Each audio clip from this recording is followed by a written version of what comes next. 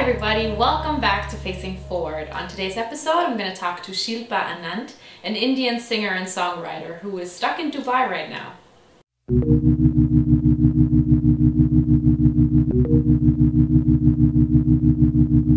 Do I wait for the planets to align? Do I really know the one within my mind?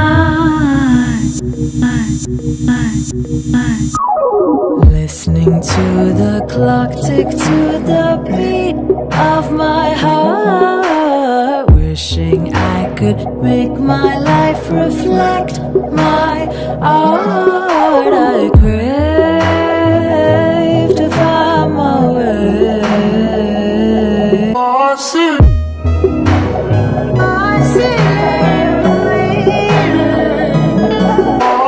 My name is Shilpa Ananth. I am an Indian singer, songwriter, vocalist, composer, and basically I sing and write music that has a mix of Indian flavors along with flavors from the West.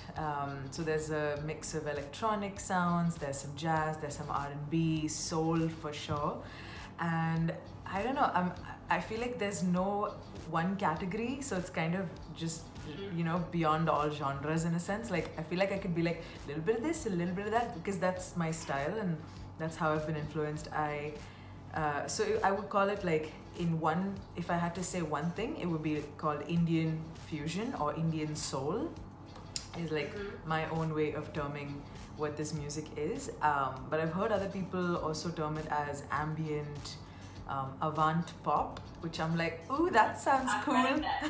I think it's also just getting harder to put a performer into like a category of genre, because so many musicians are really fading like genres together, and they're always like, I think, struggling to like just describe it because it can be so specific to one artist. So when you are developing a new song, where do you draw inspiration from, and how do you approach, let's say, writing a song? It's definitely some kind of spiritual process, I would say.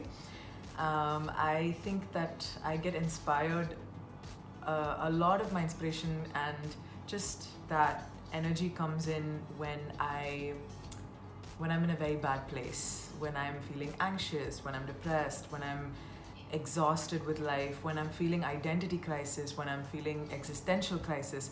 I think, you know, when I travel and I hear like something from a different culture, or when I see something, it does spark emotion. But I wouldn't say it inspires me, because, you know, in that moment you're just taking it all in. I think when I come back from a journey and I'm feeling a bit like, oh no, I'm back to my normal life, and then you know, I can't allow myself to wallow, because maybe something has happened, and that helps me actually push out and express myself.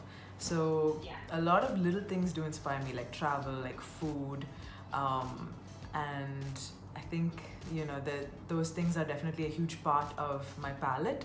But when it actually comes to putting out words, I find that I'm always writing music that comes from a insecure, dark, and just a place of trying to understand what is going on within me. I want to continue with that processing the words, because I think it was in the like review that you mentioned, where you were talking about like how complex it is putting things into words, and then also being between languages, speaking multiple languages. It's something that I can probably relate to some degree, because I grew up bilingual with Italian and German, and then now obviously English. But so I was wondering, because you use different languages in your songs, when did you decide to just use all of them and not just one? When and why? And then how do you decide, a lot of questions, and then how do you decide which phrase is going to be in which language? Oh wow, these are such good questions actually, and yeah, honestly, because it does get very deep into my thinking and how I express at the end of the day. So I have in my arsenal, I have 5 languages that I can use, And yeah, it's just because coming from India, there's just so many languages that, yeah, exactly. And so coming from the south of India, so we speak one language at home, but because my ancestors traveled from one state to another, which spoke a different language, and then basically we all settled in that other state. So our mother state and the mother tongue is different language, it's Tamil, but the state we settled in and lived in for many years is Kerala, and that state speaks the language of Malayalam. So I feel there is a mix for me when it comes to the languages I express myself, and I'm very funny in Malayalam, but Tamil is the language I communicate with my family, English is the language I use when I'm most emotional and I need to get a point across. And Hindi is kind of like, okay, I can, you know, speak, understand, read, and it's mainly like, okay, I can get by in the north with Hindi. North of India, one of the main languages is Hindi over there, so I can get by communicating and as well as watching amazing Bollywood movies, so it works. So in terms of my music, I feel it really depends on the song. I don't allow myself to dictate the terms of what is gonna come out, because if you've listened to my first album, Indian Soul, most of the languages that I used over there tended to be either Tamil was the main language, and then I've written one song in Hindi. So I feel like now I'm starting to like with Align, I wasn't actually thinking, okay, I want some of these the phrase to have to be in Malayalam. I wasn't at all, that wasn't what I was thinking about. But somehow in the moment as I was writing it just, those words came out, and that's just how I wanted it to sound, because that's just what the song needed. I wasn't trying to think in Hindi or Tamil or Malayalam or even English, because I have another song that's coming up in the future, and that's completely in English. So, but the instrumentation has some Indian flavors. So I try to keep the fusion thing. Yeah, just either the instrumentation or my language, the words that I choose. But there's no conscious thought behind it, more just like, I'm here right now, this is what I have in mind. Sometimes it's the melody that comes and that pushes me towards the language I choose. Sometimes the words come and then I'm like, okay, this is what I want to say right now in this song. How can I make it fit with what kind of melody do I put to it so that it sounds cool and original and just my style. I was wondering, have you ever felt insecure about that? And like thinking, how will the outside world judge that? I mean, to a certain extent, there's no insecurity. It's more of this doubt of like, will people accept this? Will they understand it? Because I see it for myself. Like I have very limited knowledge of Spanish, just some words here and there. So when I listen to some of my favorite artists, recently I'm very much into Rosalia. So when I listen to her, I feel like I understand from her emotion what she's trying to convey, but I don't understand the exact words. So I do feel a bit disconnected, because I'm like, what is she so passionately singing about? I wish I knew. And then of course I do the homework or ask a friend or figure it out. But there is a disconnect that happens, but there's also that sense of mystery, because for whatever reason she's choosing to express herself in this language. So it just makes me want to actually open up my ears. The same with my music as well. I feel like I use certain words to convey an emotion, and I try to do a thing where so far I've been trying to mix it, so that way you have the context with the English lyrics, whether it be the verse. Like the verse might have the understanding of what's happening, and then when the chorus comes through and it's in a different language, it's kind of like, okay, she's singing something that is related to someone leaving, and it's kind of a love lost. So you still have understanding of what it is.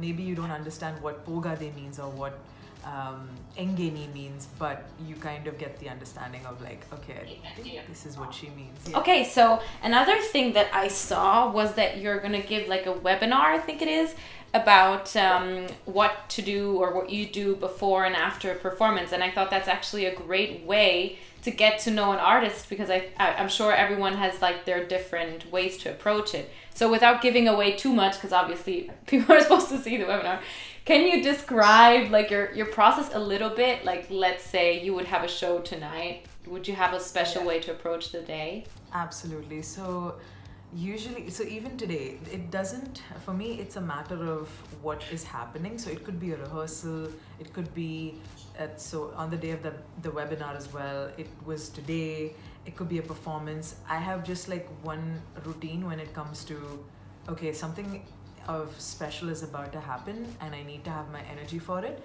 So there's just a bunch of things I do during the day that allow me to kind of set myself up so that my mind is calm, my breath is controlled. I make sure that I've done enough in terms of my body. So like making sure that like there's a specific set of yoga positions and just kind of keeping in touch with my body, movement, and the breath along with that. So there's like a specific set of, it's called pranayama. So I do some breathing techniques in order to like short breaths, faster breaths, and then long, inhalations, exhalations, kind of just keeping in touch with what's going on within. And then of course, so that is everything to do with my breath and my body. And then in terms of my mind, I sit and meditate for at least 20 minutes the day of the show or day of the event. And yeah, I'm basically just taking some time to, I feel like especially right now with everything that's happening, I think it's very important to find some space where you can just have some peace and quiet during the day. That is just you time. So I feel like this is my special way of, honoring myself, that I'm going to be doing something today that requires a lot of energy, that requires, clarity. It requires me to be able to communicate. And so I want to be able to give my best self. So I do these things, and then I also make sure that I'm very well hydrated during the day, and that I'm also making sure that there are certain things I'll avoid, like I won't eat dairy at all. Like otherwise it can all just like add to nerves, and it can drive me completely away from my balance and my center. So just making sure my diet is good, and then yeah, all these other things, which during the webinar I would go into detail about what my practice is in terms of the breath, and just be able to demonstrate it more. So that is what I do on the day, and then I will be going into more detail about what I do after a performance, which is a whole other thing, which I feel like as a vocalist I didn't really know that for the longest time, and I just started getting into it because after a show or something, or after some whatever thing that requires you to give your energy and your voice, we usually are like, okay, it's done, and then you start talking to the people, or like you go into the next thing where you're like, okay, now gotta pack up my stuff, and all this energy is being used continuously without being able to just be like, stop, pause, take a few deep breaths, like do some warm downs, as much as you do your warm-ups, like now it's time to warm down. I love that you said honoring yourself before you like do something. We should all like honor ourselves more. I love that you said that. And you recently started also like a series on Instagram, on IGTV, called Shilps from Home. Can you talk about that? What is that? Okay, so I mean, long story short, I was bored. It was like, what do I do with all my creative energy? Like I was writing music, and then I was also like started teaching some lessons online, but it just felt like I wanted to do something else, something more. And one thing that I've always felt a bit shy about is actually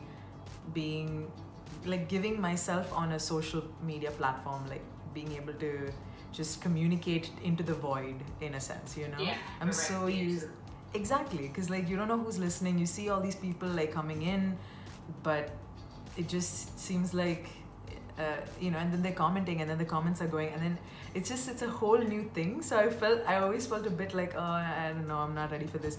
So I just decided, okay, you know what, like I'm gonna start this. Seems like the best time. It's so interesting to see what people come up with when they have to. Thank you so much for watching. Let me know what you think of this episode in the comments. I will see you next week. I open the window.